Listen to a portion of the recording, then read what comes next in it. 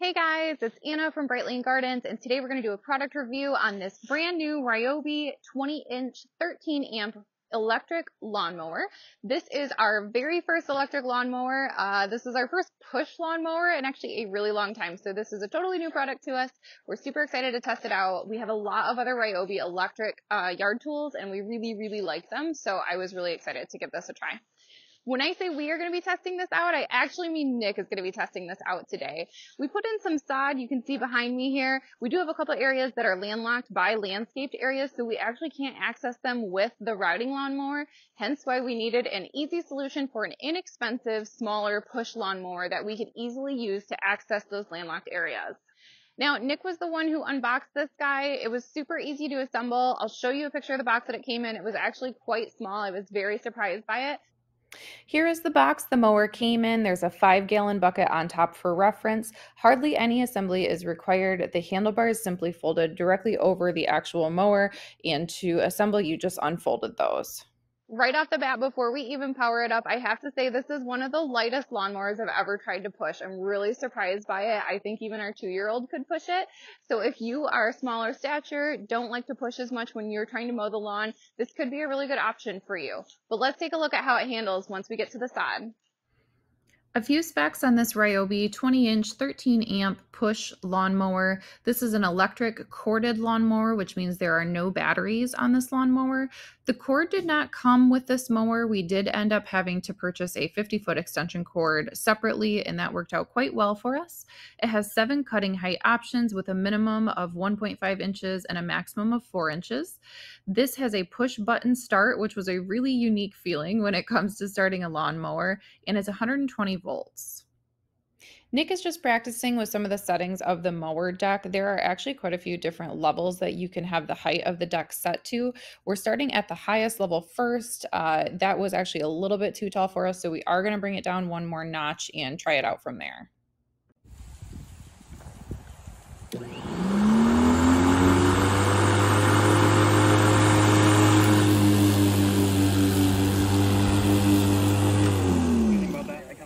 I like that. We've got the mower deck height set exactly where we want it, so Nick is going to do his first full pass with the Ryobi mower.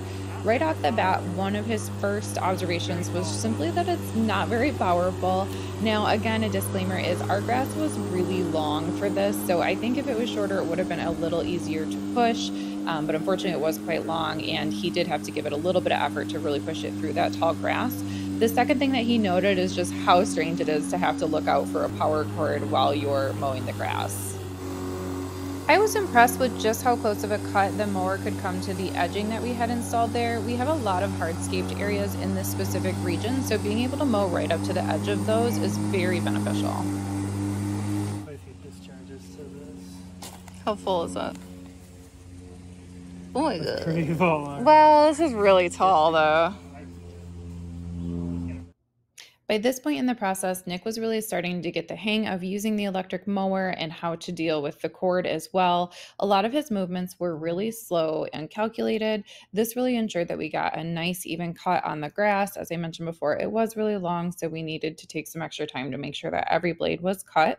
One observation that I wanted to point out that you can't tell from the video, this machine is truly so quiet. It really surprised me every time he turned it off and on just how quiet it was. But the other part was all you could smell was fresh grass. I think we've grown accustomed to when we smell that scent of fresh grass, so that it's kind of combined with the smell of gasoline as well from gas-powered mowers. So that was a unique juxtaposition in this whole process here. It was really just fresh grass. The emptying of the bag did become a bit of a nuisance. Nick ended up having to bring up this large black trash can that you can see here and emptying the bag into the trash can. The grass was pretty long, so I don't think it would have been as bad if it was shorter. Despite the perceived lack of power compared to a gas-powered mower, I think we were both overall really impressed with just how great of a cut it made on the lawn. This angle gives you good perspective of just how long the grass was before we cut it and just how even of a cut we got from this mower. Hey guys, this is Nick, and I've got my first impressions for the Ryobi 13-amp 20-inch electric lawnmower. This is the corded version. which is probably the most interesting thing about it. I didn't even know that corded mowers exist. I guess that makes sense though.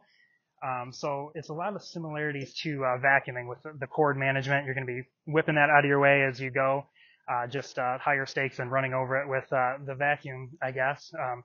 Initially, I felt a little silly buying this machine. We do have a riding mower, and that's what we've used for years. But we put this sod in here, so this is a very delicate surface.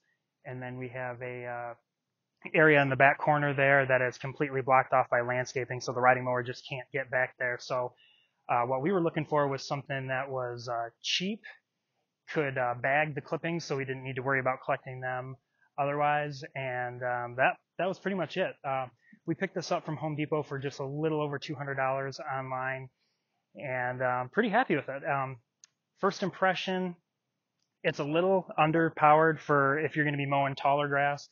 We let this get a little out of control for a couple weeks after we planted, so it was slow going with the first mow. The collection bag filled up quickly, but it did a good job. The bag's rather small, but like I said, ours was very tall, so I think if you were doing more of a maintenance cut of an inch or less, this bag would do pretty good for that. Overall, I would definitely recommend this machine, especially for someone that has a small yard, someone that has a very limited budget. Maybe you don't need to use the mower many times a year. And the final category would be for somebody who may have trouble moving around a larger machine. This is extremely light, surprisingly light. It's an electric machine, so that makes it lighter, and then to not have the batteries on board makes it strangely light. So it's a good machine if you're just looking for something simple and easy to get a small space done.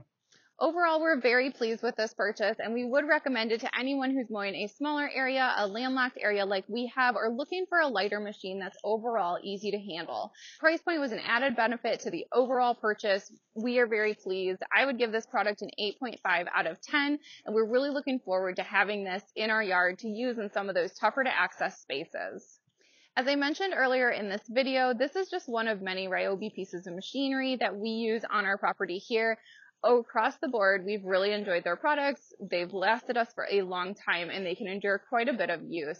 So I do have to give this guy my stamp of approval here. This is one of many product reviews that we hope to do in the future. We're very picky on the products that we choose to review because we want to make sure it's something that we can really give an honest opinion on.